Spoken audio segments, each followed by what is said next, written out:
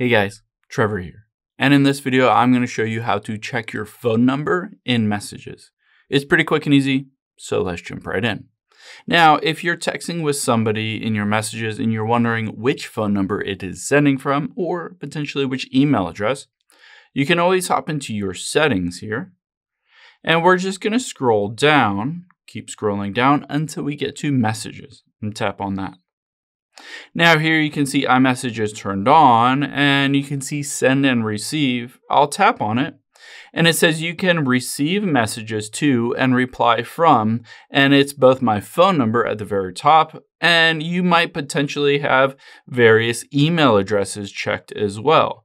So if you have email addresses checked, then you'll be able to send and receive from that email address, and potentially you have multiple phone numbers on your phone as well, and you can have multiple phone numbers on there. So this is where you can edit and control exactly what number or what email you send and received all those messages from. I hope this helps. If it did, hit the subscribe button down below. It really helps me out. And I'll catch you on the next one.